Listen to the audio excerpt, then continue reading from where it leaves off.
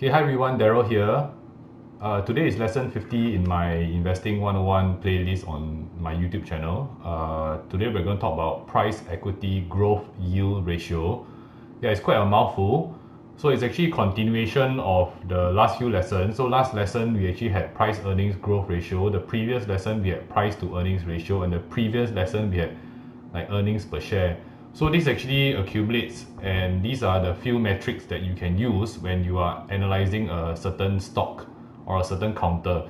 But please note that all these ratios, right, you're supposed to calculate the ratio and then use them in relation to another counter, which means that if you're deciding between A and B, or you want to see within the basket of stocks, like maybe 10 stocks, right, which one is more attractive, right, and you can't decide, then these are the ratios that you have to use.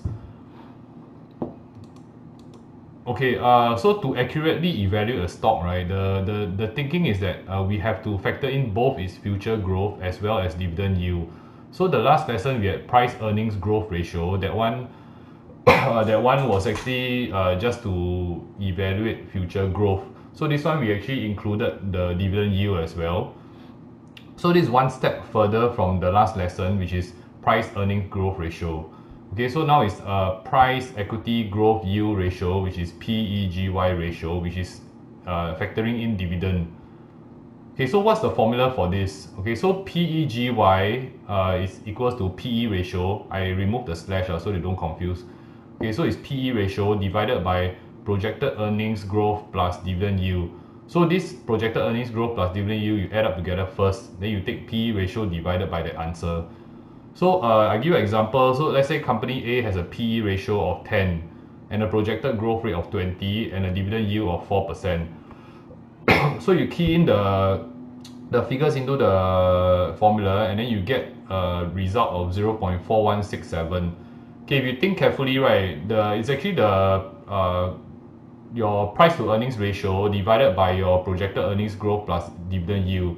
So anything which is 1, right, which is equal fair value. So anything which is smaller, that means that the denominator is a larger number than the numerator, right? Then you will get a fraction. So like this answer is 0.4167.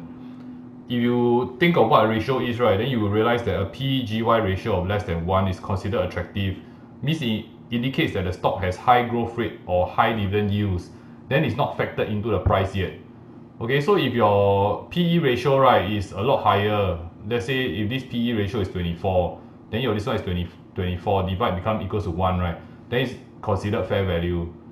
Okay, so if a PEGY ratio is more than 1, then the stock is considered expensive.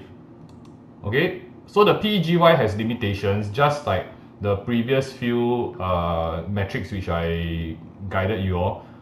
Every metric has limitation. So the PEGY limitation is that it uses companies' future growth projections, which means that the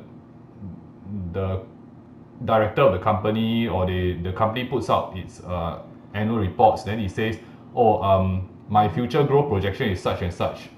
Okay, so if let's say the future growth is such and such, right, this is they say. Okay, like for example, a lot of things can happen. Like now currently we have this COVID-19 situation. All the projections which were projected for the last quarter, right, in the US stock market, right, all can throw out the window already because everything is gone out of whack. Okay, so the one thing is that a lot of stocks, right, like some counters like Berkshire Hathaway, they don't issue dividends. Then some counters they issue dividends. So this one takes into account dividend payments as well, dividend yield, and then it factors it into your buying decision of whether the stock is cheap or the stock is overpriced. Okay, so the rule of thumb is that when PEGY ratio is less than 1, the stock is considered cheap. When PEGY ratio is more than 1, the stock is considered overpriced. Okay, so that's all from this lesson, and I'll see you in the next video.